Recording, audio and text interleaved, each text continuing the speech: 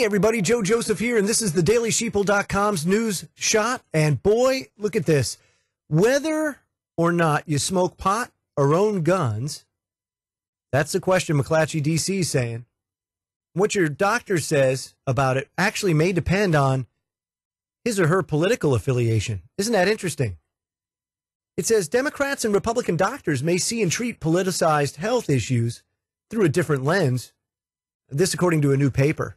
The study, entitled Democratic and Republican Physicians Provide Different Care on Politicized Health Issues by Yale researcher Eitan Hirsch and Matthew Goldenberg, found that political beliefs may color how primary care physicians respond to various medical issues. The pair asked the doctors to review 9 potential patient scenarios, with 3 addressing especially politicized health problems, those being marijuana, abortion, and firearm storage. Let me stop there. What the hell does firearm storage have to do with health problems? How does that have anything to do with health problems?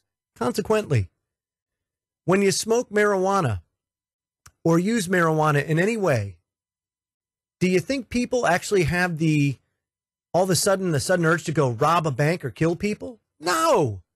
People with marijuana are probably the best gun owners in the world because they're docile. They don't want to go out and shoot up things. They don't want to go and rob banks. They just want to be left alone to their bag of Doritos and have a nice day. So it's interesting how primary care doctors are even brought into the conversation, let alone anything else with regards to guns. For what? What do guns and health have to do with one another? Unless, of course, you're talking about actually being shot. Now, if that's the case, I could see there being a problem.